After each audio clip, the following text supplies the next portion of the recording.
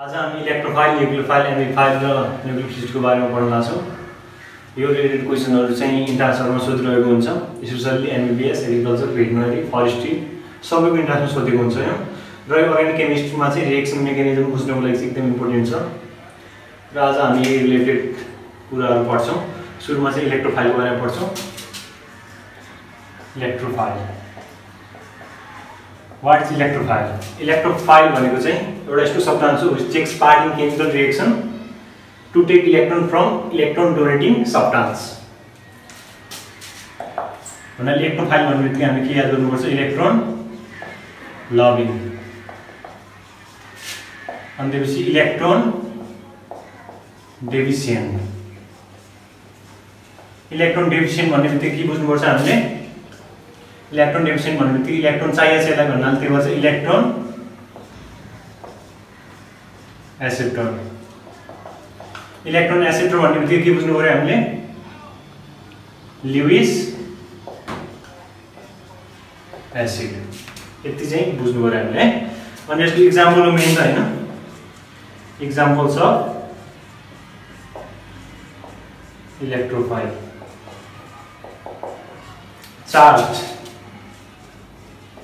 Charge electrophile. All positively charged species are charged electrophile. H plus, H3O plus, Mg2 plus, Al3 plus. These are all charged electrophile. Non-charged electrophile. Non-charged electrophile मा चाहिँ हाम्रो Bs3 AlCl3 FeCl3 Z10Cl2 यसको लागि दुईटा non-charged electrophile को लागि दुईटा condition छ। म त्यो कन्डिसनहरु पनि भन्छु।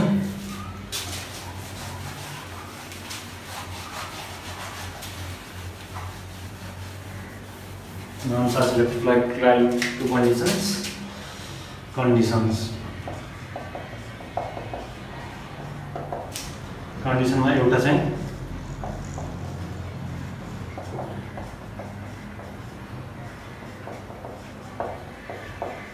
do not follow octet rule मा चाहिँ जस्तै Bs3 र AlCl3 बोरोन र अल्युमिनियम दुईटै ग्रुप थर्डमा पर्छ। त्यही भएर यसको आउटरमोस्ट सेलमा चाहिँ तीनटा इलेक्ट्रोन हुन्छ।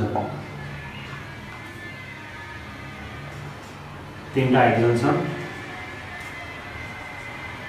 हाइड्रोजनले आफ्नो टुक्रे टुक्रे पूरा गर्छ र बोरोनले पनि आफ्नो octet rule पूरा गर्नको लागि चाहिँ 6वटा इलेक्ट्रोन सेयर गर्छ। तर चाहिँ बोरोनमा चाहिँ octet rule पूरा गर्नको लागि 8टा हुनुपर्छ, यहाँ 6वटा मात्र छ। त्यही भएर यसले octet rule फलो गर्दैन। त्यसै अल्युमिनियम केसमा पनि त्यही हुन्छ। अनि अर्को चाहिँ के हुन्छ भने चाहिँ incomplete d orbital FeCl3 Z10Cl2। Iron को के हो भनेपछि कन्फिगरेसन इलेक्ट्रोन कन्फिगरेसन भनेको चाहिँ आर्गन 4s2 3d6 हो। अनि Fe3+ को चाहिँ तीनटा इलेक्ट्रोन जान्छ। त्यही भएर चाहिँ आर्गन यहाँदेखि दुईटा जाने हो 3d5 हुने हो। यहाँ दुईटा यहाँदेखि एउटा जान्छ। आर्गन चाहिँ स्टेबल हुने हो, त्यही भएर नजाने हो। अनि डी अर्बिटल के हुने भनेपछि चाहिँ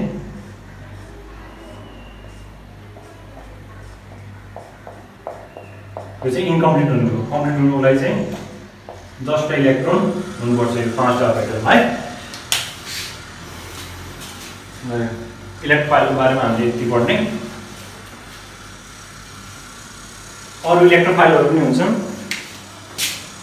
Cl2 Br2 I2 यी सबै चाहिँ इलेक्ट्रोफाइलहरु हो है। अब हामी न्यूक्लियोफाइलको बारेमा पढ्छौँ।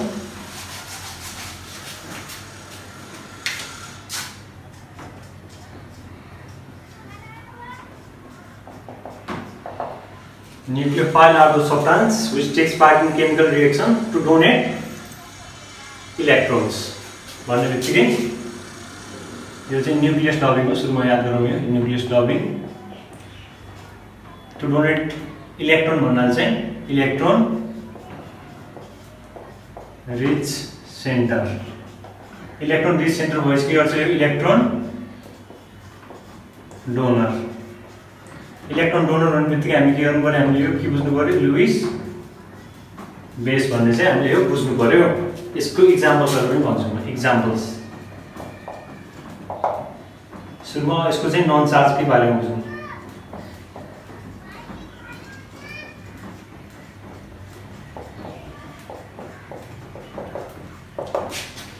यदि न्यूक्लियोफाइल को कन्सेप्ट बुझेपछि इलेक्ट्रोफाइल को कन्सेप्ट बुझेपछि हामी न्यूक्लियोफाइल को चाहिँ सरी इलेक्ट्रोफाइल को न्यूक्लियोफाइल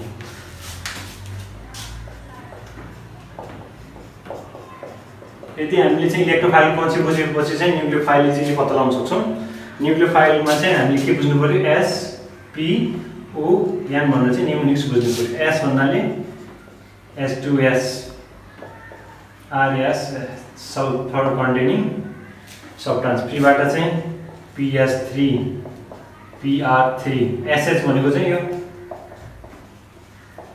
थायल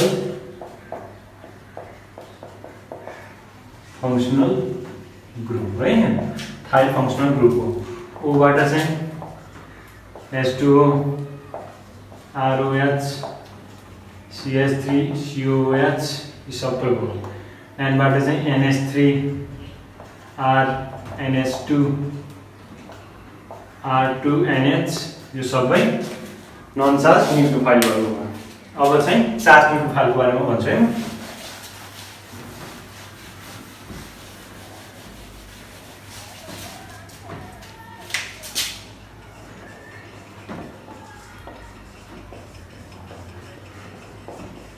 चार्ज न्यूक्लियोफाइलहरु सबै नेगेटिभली चार्ज हुन्छ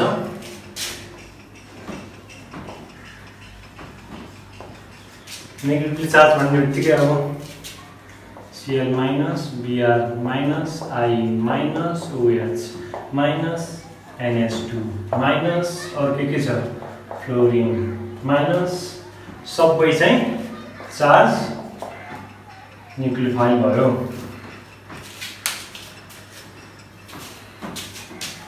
र न्यूक्लियोफाइल बारेमा पनि यति हो अब चाहिँ हामी एमिफाइलको बारेमा पढ्छौं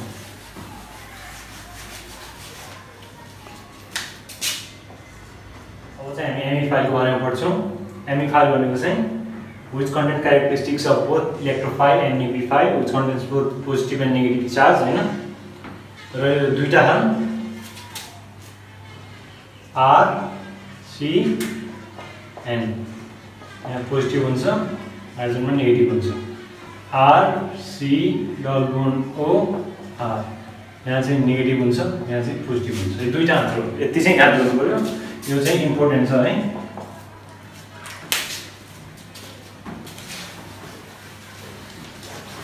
अब न्यूक्लियोफिलिसिटीको बारेमा पढिरहन चाहे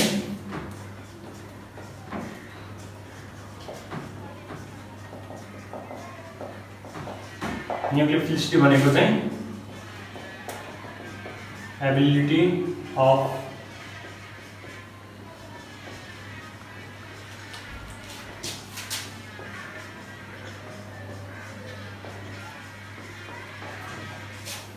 living group in substitution reaction. So, the ability of nucleophile to replace living group in substitution reaction. अब जस्तै दुईटा न्यूक्लियोफाइल भनेपछि चाहिँ त्यसले चाहिँ कुनले चाहिँ बडी रिप्लेस गर्छ के कुनसँग बडी क्यापेसिटी हुन्छ रिप्लेस गर्नको लागि यसको चाहिँ कन्डिसनहरु तीनटा छन् है एउटा कन्डिसन भनेको चार्ज nucleophile have greater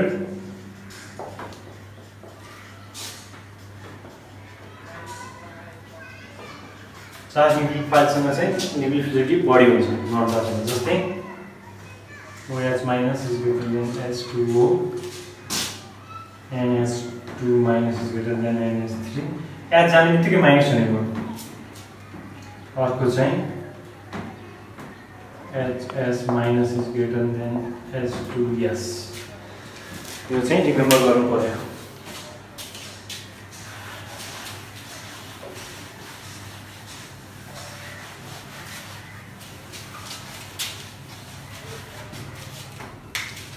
अनि सेकेन्ड कन्डिसनमा चाहिँ के हुन्छ भनेपछि चाहिँ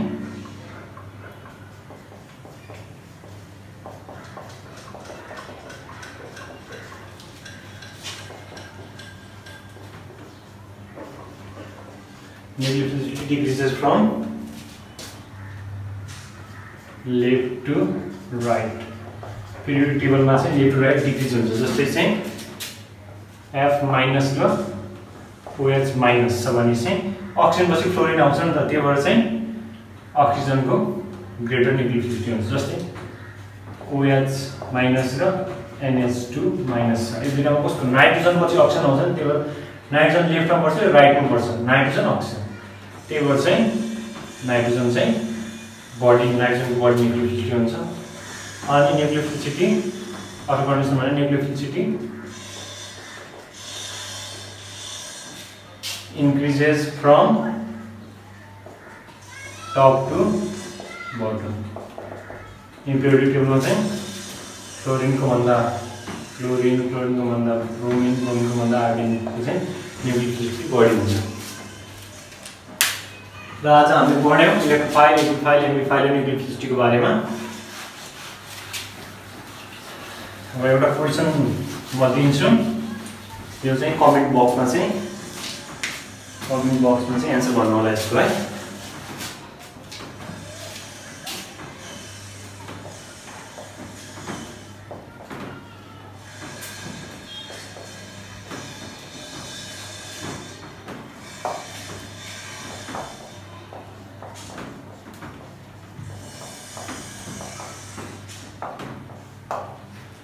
Which of the following is electrophile?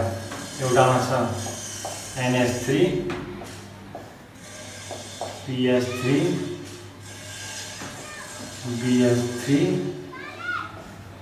B मा चाहिँ नन छ। ल यसको चाहिँ कमेन्ट बक्समा